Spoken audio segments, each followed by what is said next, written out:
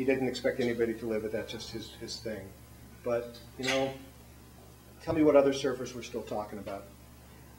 Nobody. So, thank you.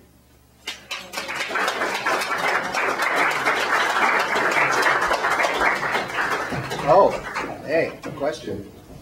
Question. In a room full of journalists, that's pretty scary. But, you know, you talked about this fine line. I want to know about your process writing this book as a journalist, because you talked about Mr. Dora being a hero of yours. But there was this very definite dark side of him. He was a scammer and a jerk. So then how do you maintain your integrity in writing the truth there? That's number one. And number two, I think that Mr. Dora himself was probably really ambivalent about a book like this. He wanted to be seen as a hero. He wanted to be written about, but he didn't want certain things to come out. So. Well, I think you nailed it. I mean, and I'm going to ask for some help here. But my process as a journalist is I like to do oral histories. I like to listen to people. I like to write up to the audience. I want you to make your own judgments. I don't have an opinion, really. I'm romantic about Mickey, but I'm also really sober. I felt that, you know, there were so many different points of view about the guy that you had to, you know, you had to keep them all in your head at once. I didn't feel it was fair to try to really figure him out, because I felt that mystery and mystique was essential to the definition of who he was. So my process was, I mean, I interviewed 300 people, and I wove together the strands. A lot of good stuff got left on the cutting room floor. I just made sure it wasn't about anybody else's story, you know, although I could have gone into many people's stories. This book was originally 800-900 pages long, but, you know, we want this, we want to read this, not use this for a log in the fireplace at Christmas. So I don't know if that explains my process. But as for Mickey, well, I mean, Jerry, are you here? Right here. Okay. Jerry knew Mickey pretty well. I want to say something after you, too, after you're done. You want to? Yeah, I'll get the mic after you. You're going to tell me how you called me up and lied to me about the Mickey said? I'm Mickey's buddy, man. He says call Renson and feed him some lies. I'm, you know, all over it. And one made it in there in the story.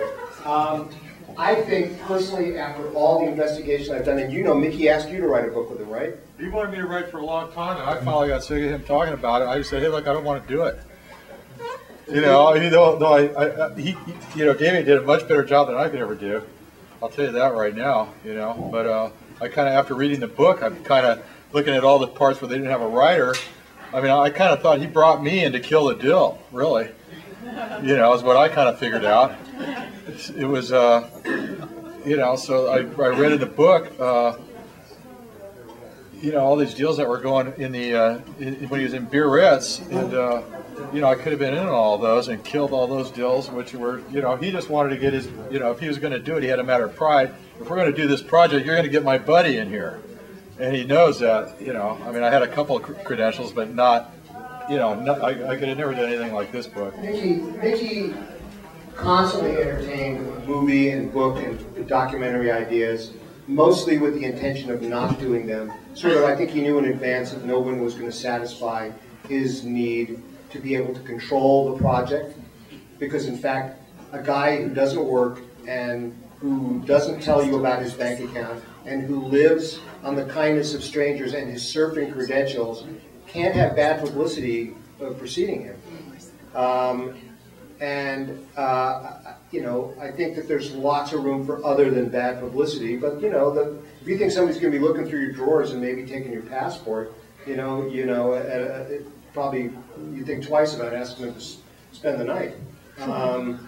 But you know, that was only a while for Mickey. I mean, after he got out of jail in the early '80s and he had many years left, he quit the larcenous phase of his life, as far as I know, and started the litigious phase, which was, you can't put that story out about me. And you know, but he wasn't very successful at that either. So yeah, I personally think that Mickey would have told you that he didn't want this book, and I don't mean even particularly this book, but I think that he would have loved having it. He would have loved having something that he secretly liked, that he could put down. You know, he wanted plausible deniability.